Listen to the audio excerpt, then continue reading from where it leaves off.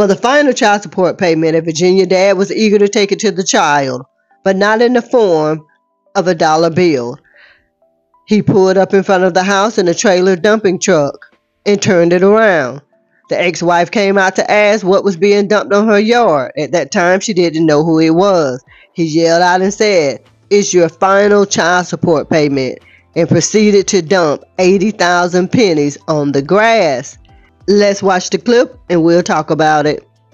Family got a shocking delivery on their lawn last month. Crime Insider John Burkett explains why 80,000 pennies were put on their lawn and how they're using the money to help those in need. What looked like a landscaping trailer dropped a pile of pennies in front of a Wyndham mailbox last month. A Deep Run graduate says it's been hard trying to make sense of it. If a penny is worth 1,000 words. I just turned 18. Certainly 80,000 of the coins will help Avery Sanford tell her side of the story. When I was in the middle of class, my dad came by.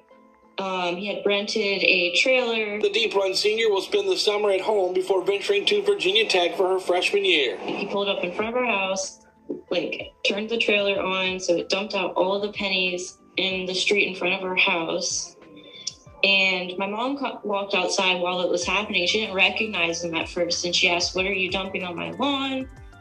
And he said, "It's your final child support payment." And that's when she realized who it was. Never thinking she'd have to use a snow shovel in the summer to scoop up some domestic drama. It's not just her that he'd be trying to embarrass. It's also me. It's also my sister.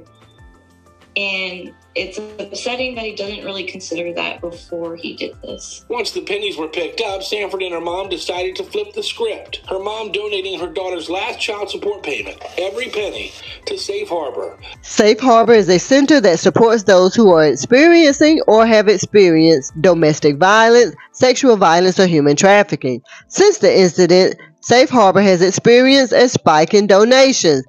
The mom reported the incident to the police and admitted his gesture was 18 years worth of frustration that got the best of him. So it seems like there were a lot of problems going on that she was aware of. So let me know in the comments, have you heard about this story, experienced this story? Let me know your thoughts. And as always, thank you for listening. And please don't forget to like, share, and subscribe.